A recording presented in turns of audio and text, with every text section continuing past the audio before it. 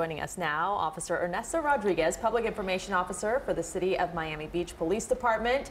And welcome. Good to have you here. Good to be here with you guys. So we know this is always a huge draw. Miami Beach is the place to be on Memorial Day weekend. People come from all over the country for the nice weather to come party here. What's the storm going to do to the turnout and to the police operations on the beach? Well, I think we've already seen our first day of it really today. We've seen a little bit of an impact where we've seen fewer people out on the street, fewer people out on Ocean Drive.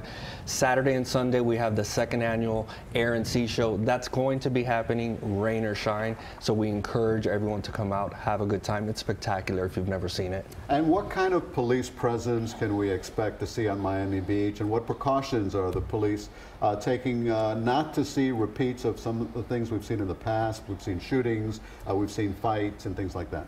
Absolutely. We learn each year how to better police, such a large group of people that come over to Miami Beach. You're going to see every Miami Beach police officer working out on the street. And we also bring our partners from other agencies like the Miami-Dade Police Department, like Miami Police Department. And we work closely with our local federal partners as well to ensure everyone has a good time.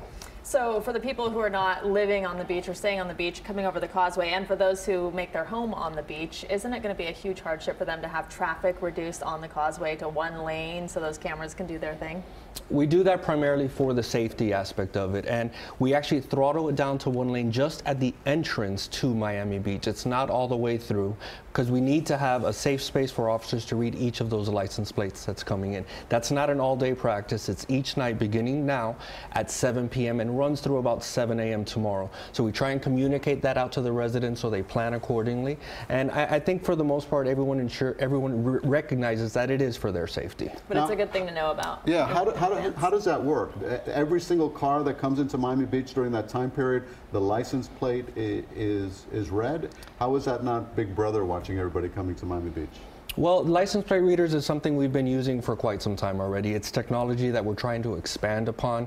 We have it on the entrances on our causeways. Now for this weekend, we have several of our police vehicles actually have them mounted on there. So what we do this weekend is the main entrances, the Julia Tuttle and the MacArthur Causeway. We ensure anyone coming in through those entry points are actually red. And it's again for their safety. They're looking for stolen vehicles, dangerous criminals possibly.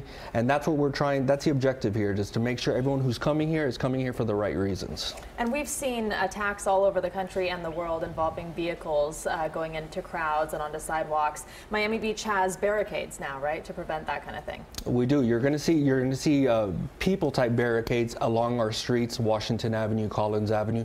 We've hardened some of our main pedestrian walkways like Lincoln Road, like Espanola Way with concrete barriers.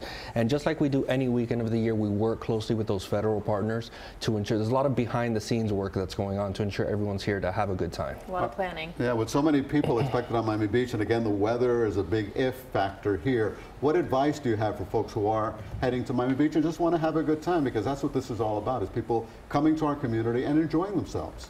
And that's exactly what we want people to come. We're ready for it. We have the police presence, we have the firefighters, we have city sanitation crews out there to clean up after everyone. Come out, have a good time, do so responsibly, and let's not forget what this weekend is. It's Memorial Day.